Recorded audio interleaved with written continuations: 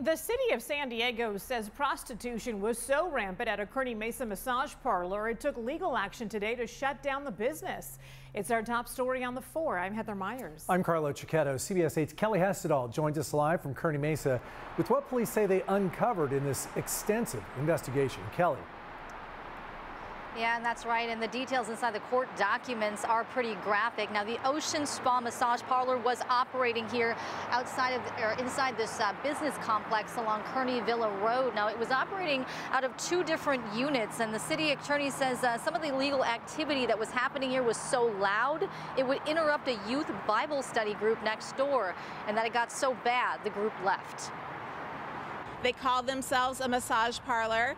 They are not.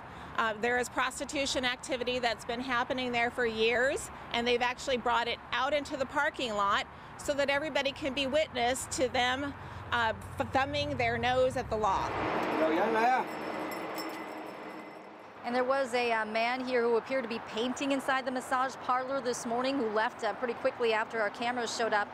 Now, we did get a look inside this place. I'm told the owners have been hauling things away today. You can see there were still several things left behind. Furniture, including tables, couches. We spotted several boxes and bags of trash. It looked like there were some pills on the floor. Now, this investigation with the city attorney's office and police uncovered numerous things. Police say Ocean Spa workers actually were caught offering to sell sex to undercover police officers on 4 different occasions for anywhere from $150 to $300. Now, police say online they found more than 1,200 advertisements offering sex acts at this so-called spa.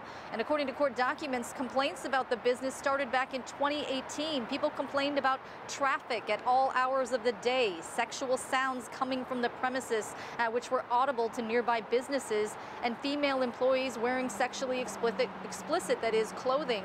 Investigators say sex acts were happening inside the business and also in people's cars in the parking lots. That Bible study group that I mentioned actually terminated its lease at this site last fall because of the activity going on here. I asked Chief David Nislight today why it took so long to shut this business down, and here's what he said. You have to get collaboration, you have to get evidence that collaborates what the complaints are, and sometimes it can take longer than everybody wants to, include ourselves. And he says in 2023 alone, STPD spent over 125 hours investigating prostitution-related crimes at the property.